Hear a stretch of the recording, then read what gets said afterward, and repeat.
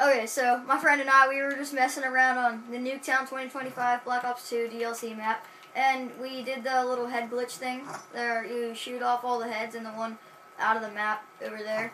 And then, so you play this little game. So, we were playing the game, and I had a riot shield on my back, and I held A to play. And so I was just gaming around like this. I'll just stop that so that you don't have to hear that music. Oh, crap. And so my friend stuck me with a crossbow like this. What you're going to need to do is have a riot shield on the back of the person playing, and you can't die whenever you're playing the game. Hold on. Yeah, so if you shoot them, like, you know, See, I'm shooting them. It doesn't work. He's shooting me. Here, go But if I use the crossbow, and if you can stick them, and they'll die, and they'll still have the controller. See how I can still have the controller in my hand?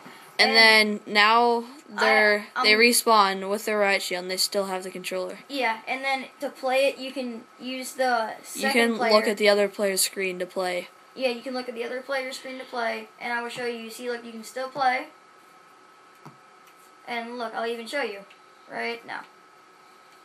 Go.